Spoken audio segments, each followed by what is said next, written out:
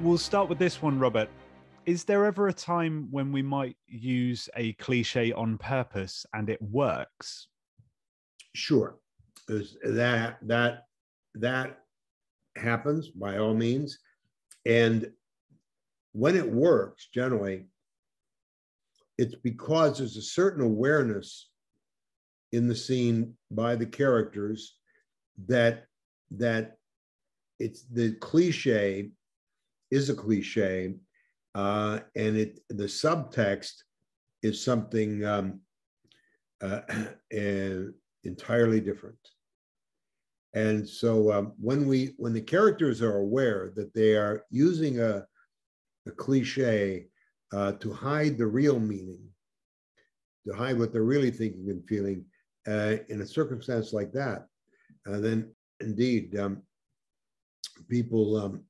the characters using cliches works. And so yes, you can argue people do talk in cliches, fine, but a character who uses cliches unknowingly, unaware that their lines are cliched, becomes a really boring character, because they just say whatever everybody else always says, whatever people say in moments like that. And so there's nothing exceptional or interesting about them. On the other hand, if a person uses a cliche, knowing it's a cliche, in order to carry out a task of one kind that they're trying or another in the scene, for sure. I think I said somewhere today that every single principle that I've laid out for you can be contradicted. People can say anything or do anything at any time. Who the hell knows? And so there are no rules. There's a form. There are just patterns and tendencies that can be reversed, turned upside down, inside out. It's just that it must be, as I've said, in character. But that means you have to figure out who the character is to know whether or not something is in character or not. And so yeah, you can do anything you want. I use that Boyd Crowder example as, the opposite of what we would normally give a character, but he doesn't.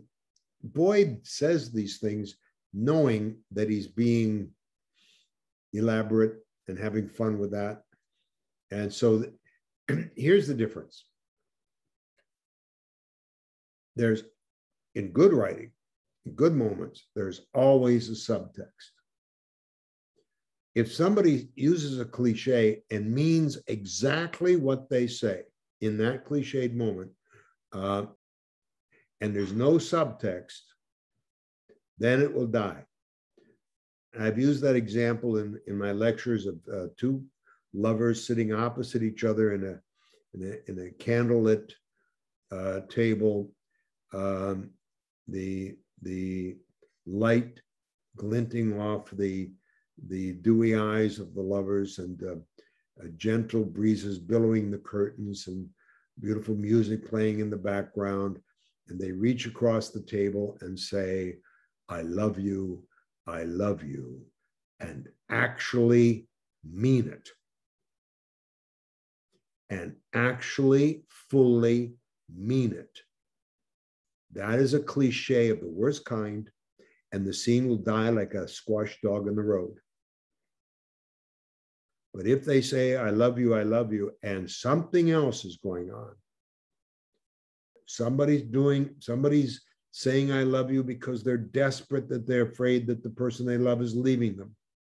Somebody's saying I love you to set the other person up to leave them, or whatever.